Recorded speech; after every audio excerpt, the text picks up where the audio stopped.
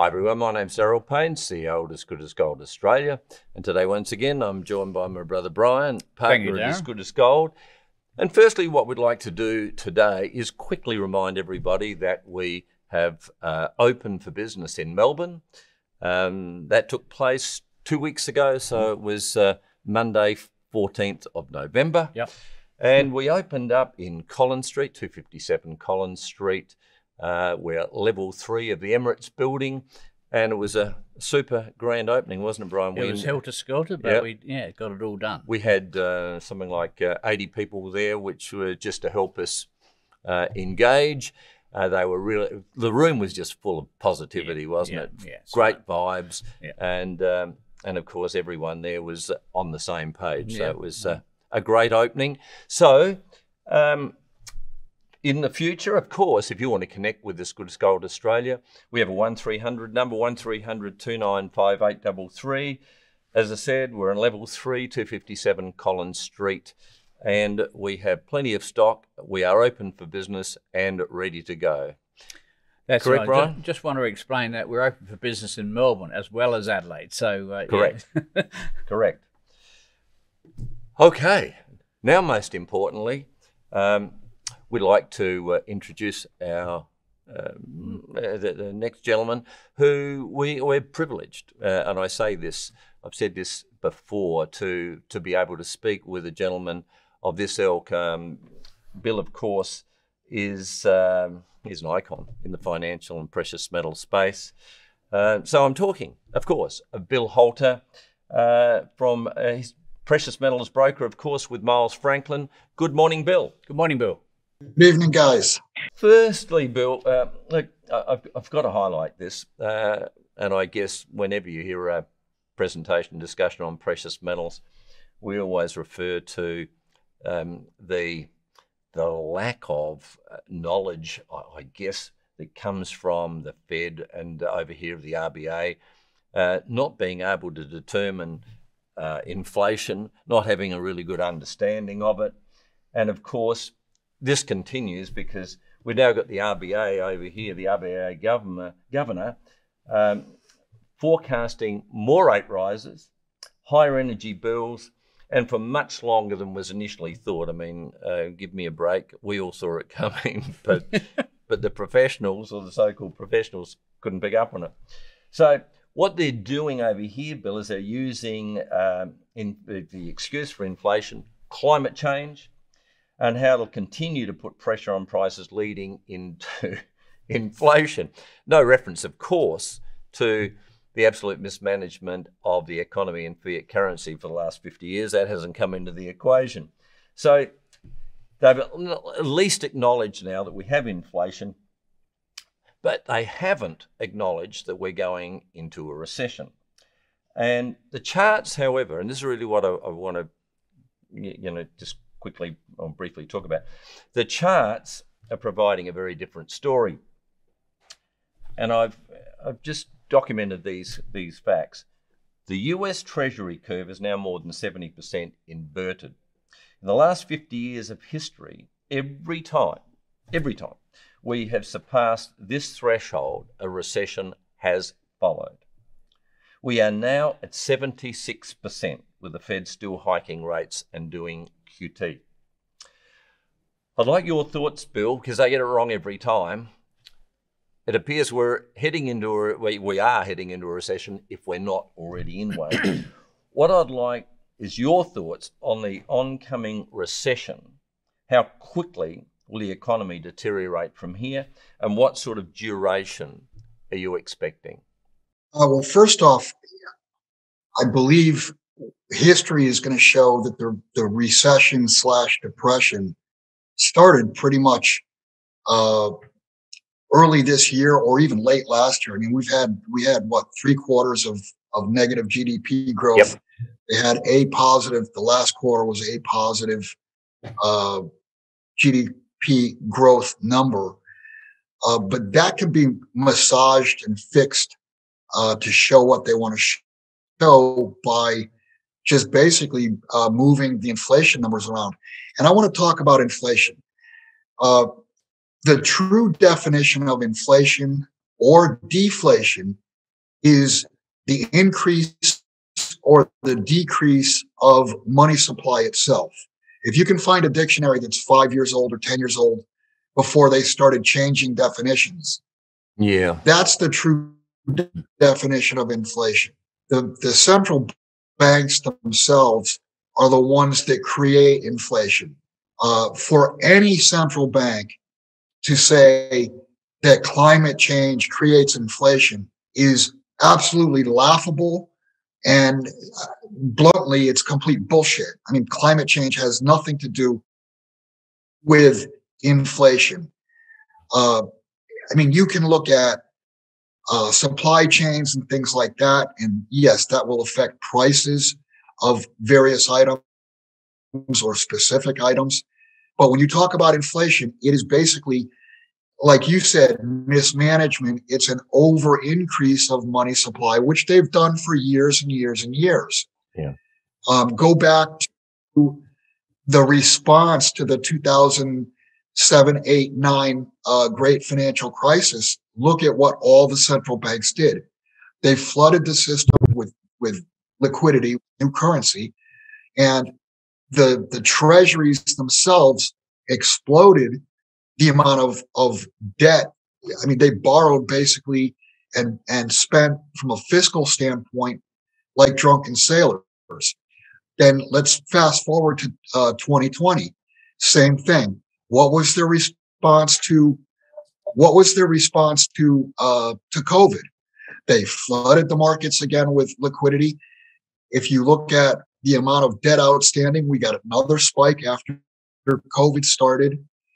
So really and truly, inflation is man-made. It's not. It has nothing to do with climate change. It has nothing to do with. I mean, it's so stupid today. You're hearing people talk about equity, or the word should be equality, but they use the word equity, and that causes inflation.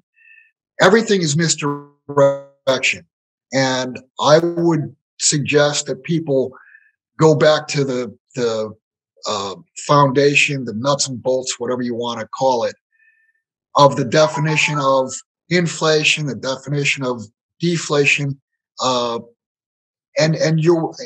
now to switch gears to what you were talking about, the inverted yield curve. I've talked about that. I've talked about that all year long, because short-term rates are higher than long-term rates, and like you said, every single time over the last, I guess, 60 years in the United States, and of course that affects the rest of the world. Every single time we've had an inverted yield curve, we have had a recession follow.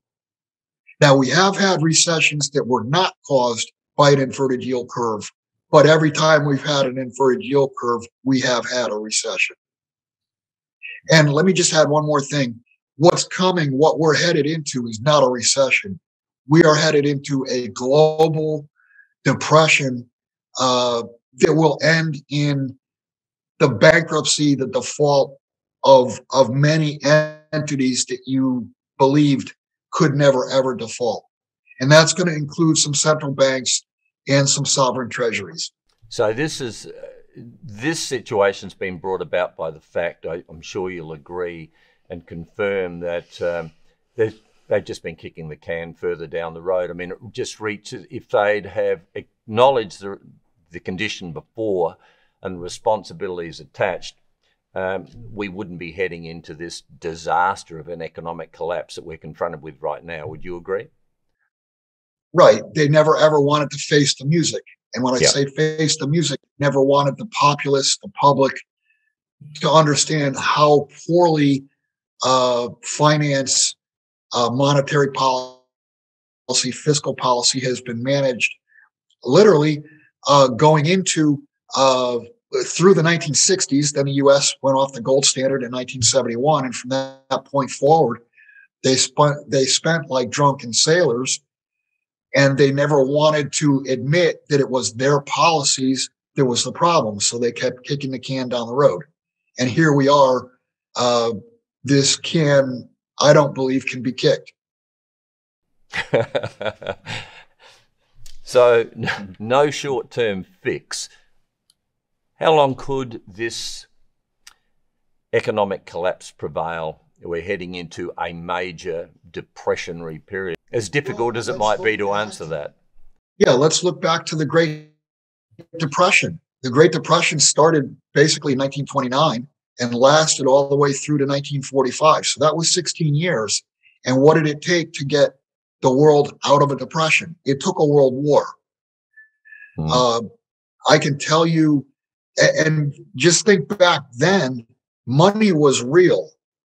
The world ran on real money. You didn't, and you did not have any institutions. You did not have the system as a whole. You did not have central banks. You did not have sovereign treasuries that are as indebted as they are today. This is an absolute disaster. This is going to be a global bankruptcy. I mean, that's the best way to, or a global default. That's where this is headed. And I just want to, I don't have to remind you, but I'll remind your listeners, the reason you buy gold and the reason you buy silver is because gold and silver cannot default. And in a world where everything is defaulting around you, that's where you want to be. Someplace where you cannot wake up tomorrow morning and find out you lost everything. I'm so glad we learned about this 30 years ago, Brian. And that expression of gold and silver cannot default is that's put it in a nutshell, doesn't it? Yeah. Look, thanks, Bill. Not great news for our viewing audience, but it is what it is. And look, I guess my next question, Bill, is about silver in particular. And I've written down a couple of notes here, just so I wouldn't forget the numbers. But global demand for silver is expected to rise 16% this year to 1.21 billion ounces, creating the biggest deficit in decades, according to the Silver Institute. Demand in India has almost doubled in 2022 as buyers took advantage of low prices to replenish stockpiles drawn down in 2020-21. Silver Institute predicted a deficit of 194 million ounces this year, up from 48 million ounces in 2021. It's quite dramatic. The amount of silver stored in vaults in London and New York, monitored by the COMEX Exchange and the London Bullion Market Association, has fallen by around 370 million ounces, or 25% this year. Bill, the question I'd like to ask you is, how long can this continue before demand outstrips supply and forces silver prices into another stratosphere? Well, first off, I don't think that there is truly a billion ounces produced per year. So I think that deficit number is too small. Right. And you're using COMEX. Are you using COMEX or LBMA numbers? This is COMEX. Okay. On COMEX, you're including both eligible and registered. Mm-hmm. If you look at what's happened just in the last couple of days, the amount standing for delivery, as I understand it, was 23 million ounces. And there's only 33 million ounces of eligible for delivery that have warrants attached to them. So you're using the whole amount, and that whole amount will never, ever, ever be delivered out because you have institutions, individuals, etc., that are basically storing on COMEX, and that silver should never even be considered as deliverable. So we're pretty close to that moment right now. Unless they can come up with more silver, they're down to about 10 million ounces. And 10 million ounces in today's world it's nothing. Think about this, guys. 10 million ounces, you're only looking at $250 million. It's only $250 million. It's nothing. Yes. Yeah. Slightly underpriced. Yeah.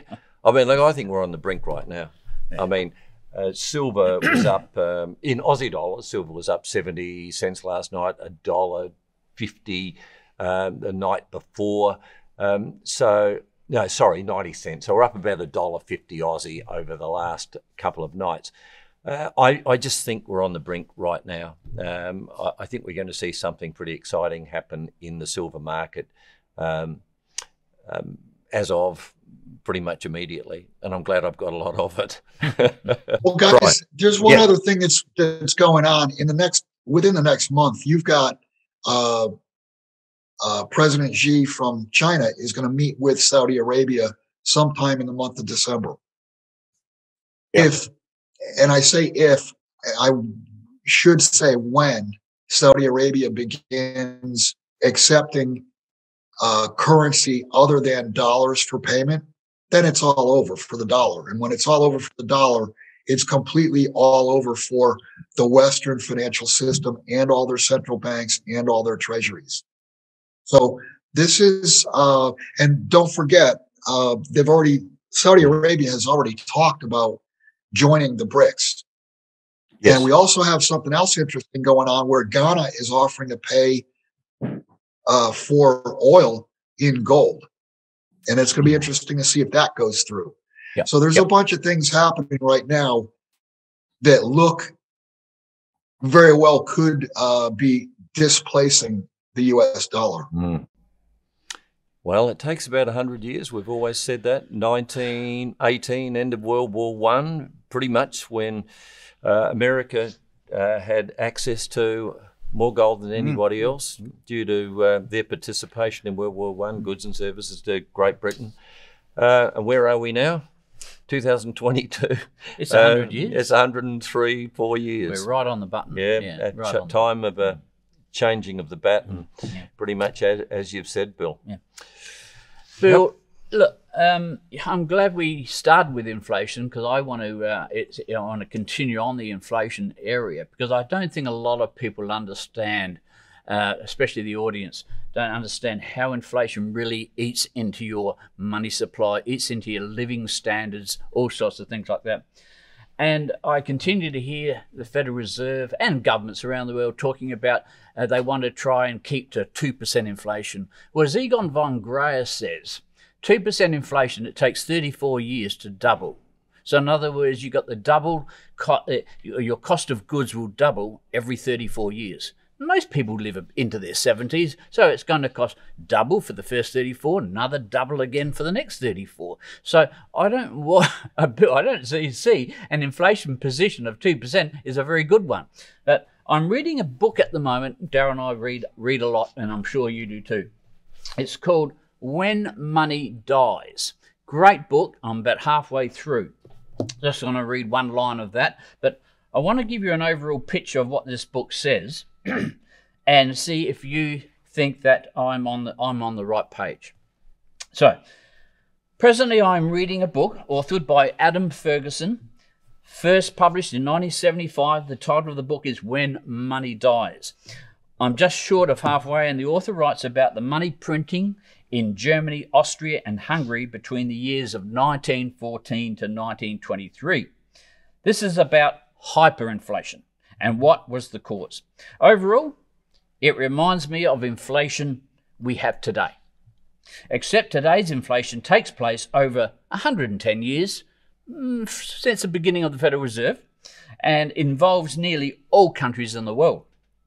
Now, an example of inflation over this 110-year period is take, let's say, Henry Ford and the Ford Motor Company Model T Ford. It started off at $360 in 1908. Right? Today's Ford Falcon, or in America, Ford Mondeo, or whatever you like to say, is around about $40,000. Now that's 10,500% increase in 110 years. Now, interesting enough, if you bought that Model T back in 1908, you pay for it in gold, right? Because the $20 bill, right, the $20 US bill was what the price of gold was. So it was 18 ounces of gold. Now, interesting enough, we move forward 110 years and you buy that same Ford car with all the bells and whistles on it for 16 ounces of gold. Rather interesting how gold maintains the money supply in a real world. Now, let's go back. Gold is money. Yeah, because gold is money, and you're comparing it with a currency. Yeah, exactly. And I want people to understand this. I'm going to ask a little bit about a gold standard right at the end. The First World War reparations of these countries of Germany, Austria, and Hungary was unaffordable.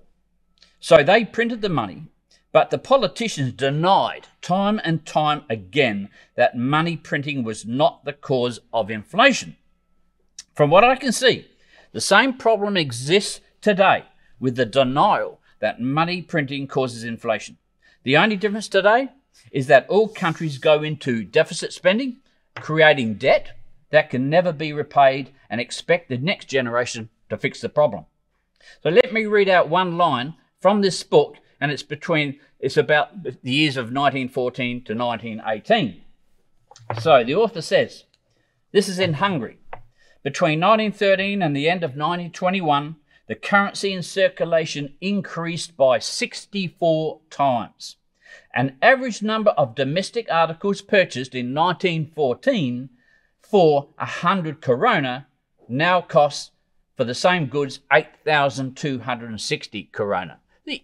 You can see how the printing of money, all it does is raises the prices of the goods. Now, let's look at 1960.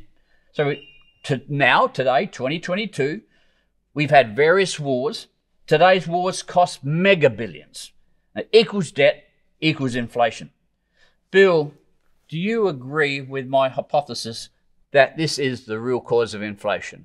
I know we've talked about it, but I want to go on to a gold standard afterwards. Yeah, that's absolutely correct. The creation or the overcreation of currency I want to use the word currency instead of money, but the overcreation of currency destroys the currency. So yeah, there's no question about it. But I do want to caution, we are going, and we're already seeing, we're living in a world where we're seeing inflation of the things we need and deflation of the things we have. Because don't forget, stocks, bonds, real estate, even cryptocurrencies, they got to the stupid price levels that they got to with the use of credit, with the use of borrowed money. And part of the reason that governments, or one of the main reasons governments inflate, is to make their own debt payable because they're paying it back with cheaper currency. But understand that because we got to a debt saturation level,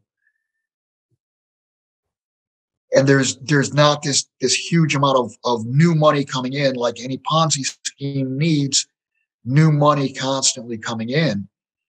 Since the tide is going out at this point, you're watching assets across the board deflate, whether it be stocks, bonds deflating with interest rates going up, real estate, even cryptocurrencies with the amount of leverage that was used there.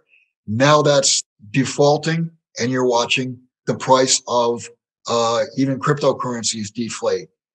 So on one hand, for the average person who does not invest, we're watching inflation of goods and services, the things we need to live. But on the other hand, we're watching deflation or lowering of prices, lowering of values of the things we have. Yeah, quite true. Very, very true. I will say to this, on the beginning of the First World War, the major three countries involved was Britain, France, and Germany. They all went off the gold standard within 3 to 6 months of that war started. So the rest of the year, the rest of the 3.5 years, Darryl, was all fought with fiat currency. And we can, from Australia's point of view, we have Anzac, the battle at Anzac Cove, and then we have the Western Front and things like this. It was just turmoil. And that's because they didn't have enough gold to pay for it. Yeah. Very simple. Yeah, very, very simple. Just to finish off on this, I believe the only way out of this absolute mess is a gold standard. I've always believed that. And I know the gold standard to implement, not so easy, but if we can send people to Mars, we can move back to a gold standard. I feel that we can do that.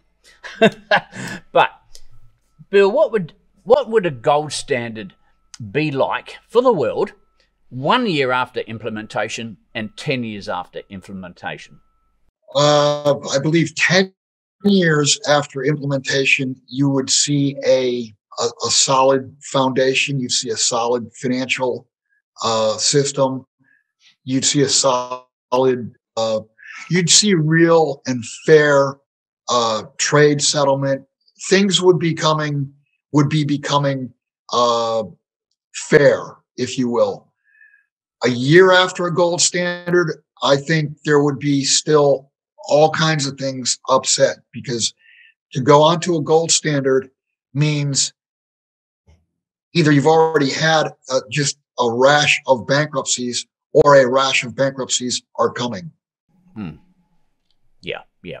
Yes, I think, I agree. Things would look really good within a year, but I do think within 5 to 10 years, you would see a system that reflects truer values and real and fair trade settlement. Yeah, because we do have a lot of debt in the world, and that's got to be covered somehow. Yeah. You would also see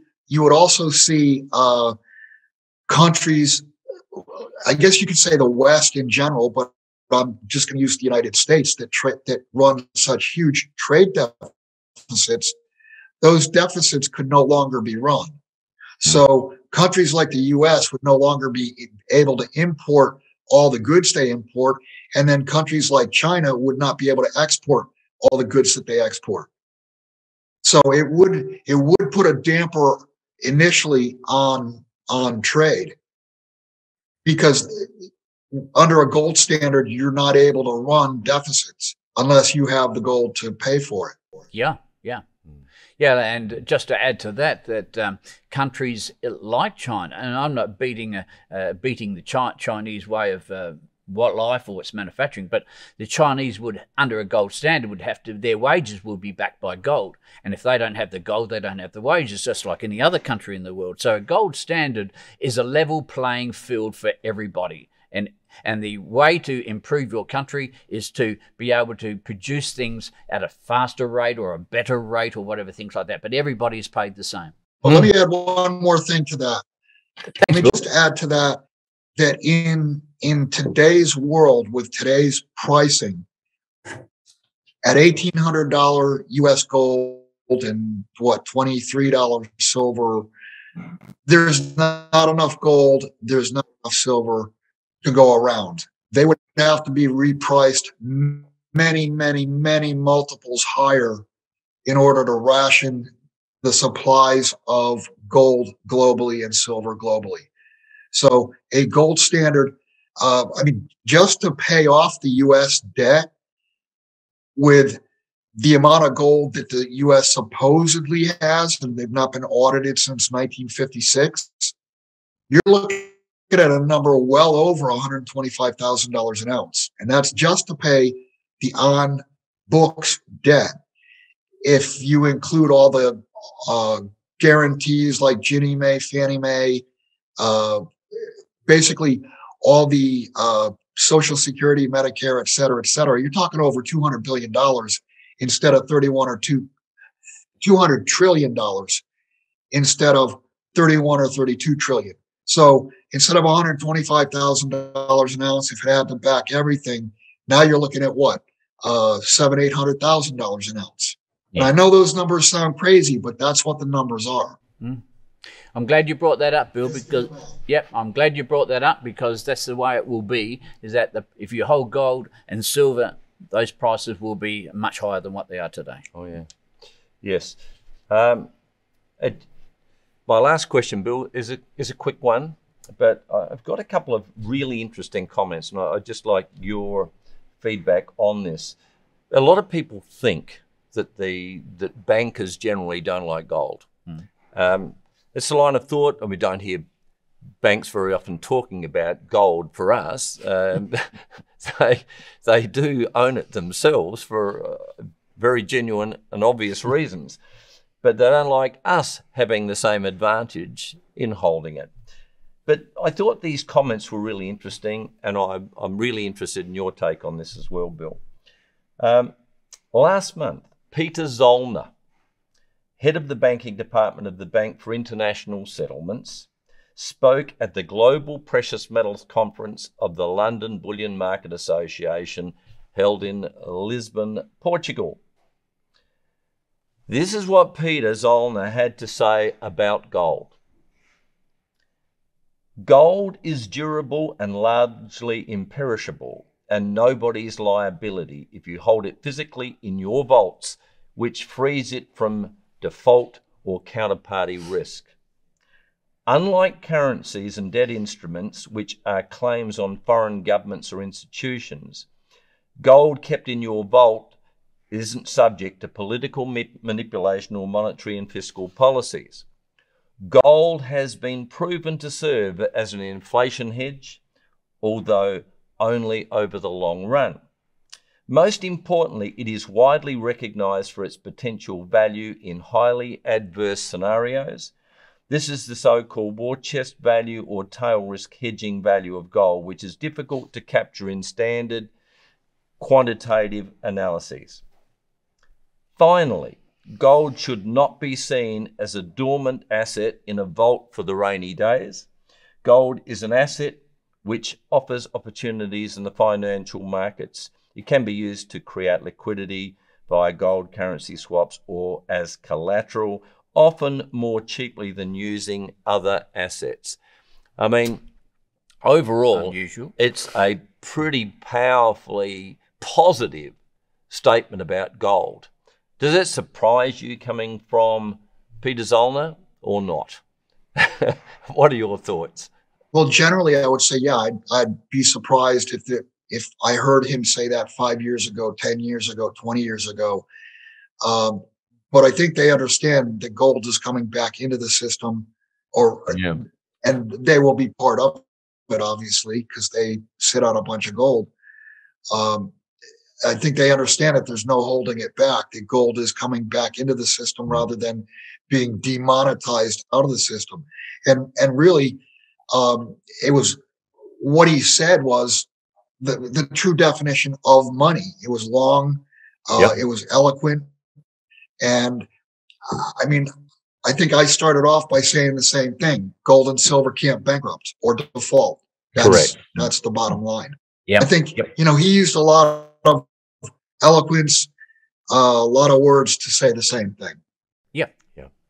Yeah. No, I was struck by that, and I thought had to put it forward because generally speaking, we don't expect that from bankers, and the BIS, of course, is the central bank of central banks. So, really positive, constructive stuff.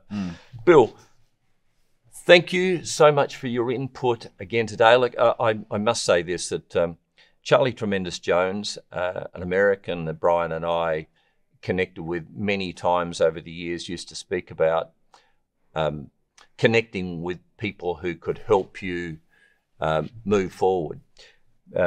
He said in 10 years time, you'll be in exactly the same position you're in right now, apart from two things: people you meet and the books you read.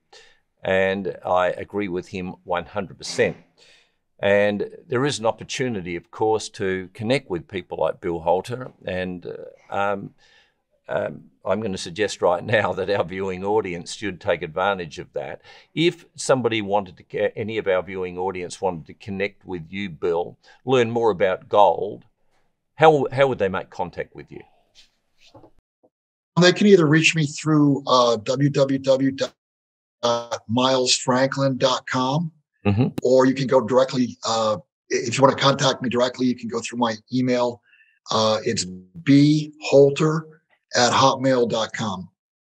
Fantastic. I wouldn't hesitate. I wouldn't hesitate. I'd be making a connection immediately, especially in this environment. As Peter Daniels would say, our lifetime mentor, I do not care what poorly executed economic decisions are made in the world tonight. Tomorrow I'll still be able to party because I own a lot of gold. And so does this whole family. They've created a dynasty. It's been passed down. That knowledge of owning real money has been passed down through his family, to his grandchildren today. So as he said, you've just got to have reserves, and that's really what Bill's been confirming today. I'd like to thank also, as well as Bill, who is fantastic for As Good as Gold Australia. Bill, we really appreciate your input. And we seriously appreciate the support from our viewing audience, from our subscribers. We'd like to thank them very much for continuing to do so. And say, until next time, all stay well, stay focused, and goodbye for now. Goodbye for now. Thanks, Bill.